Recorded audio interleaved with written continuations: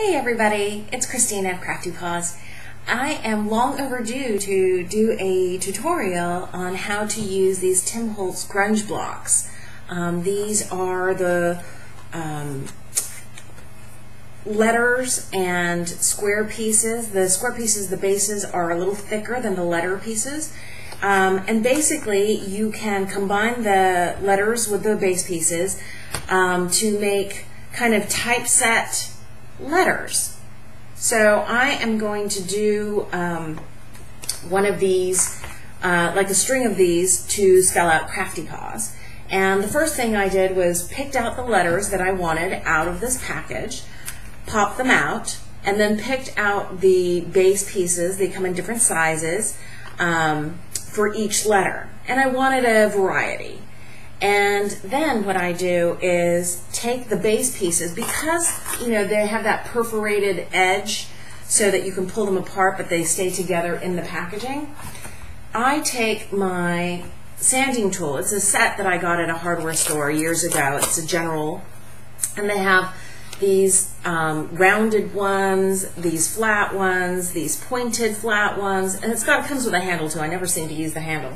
But I got that for jewelry making at one point, and I found that it's great to just wear off these little nubby edges. Hopefully it'll focus. You can see where there are protrusions.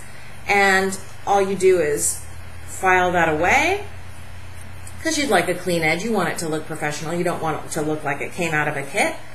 So you file those down. And the same thing goes for the letters. The letters seem to pull apart a little bit better, but occasionally you'll find, like it, like a little remnant there. And I take my smaller tool for the letters just to get into those crevices. And then you start assembling. And I would recommend using a gel medium.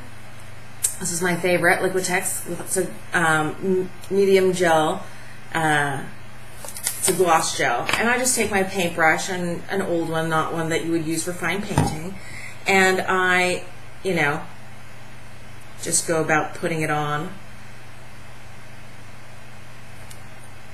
and adhering it onto the block. And I use the gel medium particularly because I want to make sure that the inks that I use later are gonna not bead off or look like they don't belong. And sometimes with certain adhesives you will get like a shinier finish, and I didn't want that. So I'll go through and adhere all of these letters together, and then go ahead and paint everything with this black acrylic paint, and then I'll come back and show you the next step.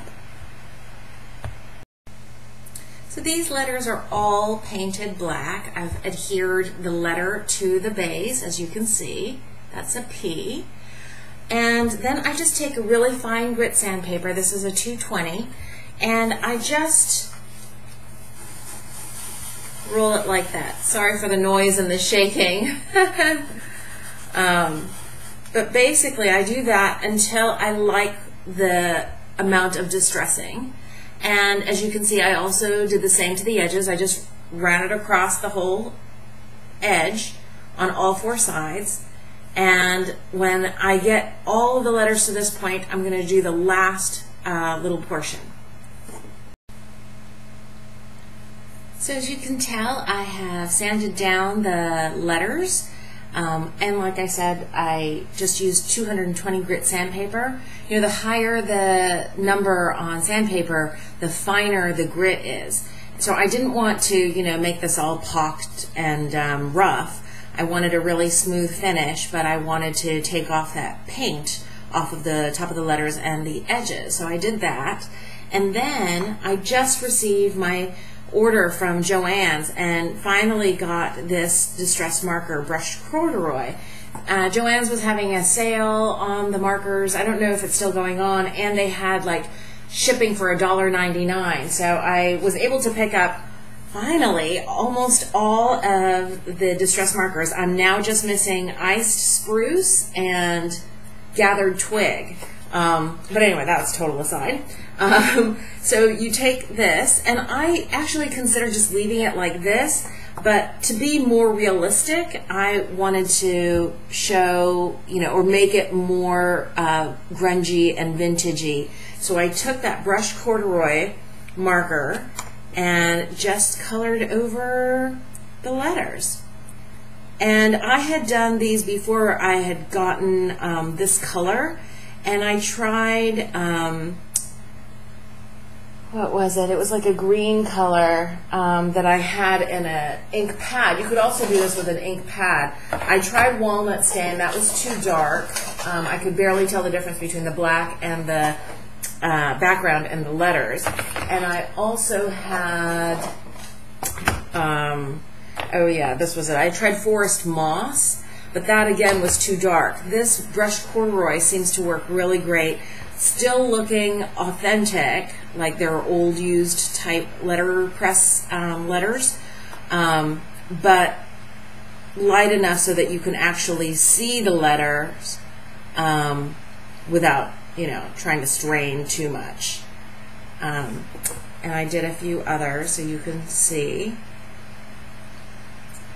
I think they come out looking really cool, very authentic, although they are faux.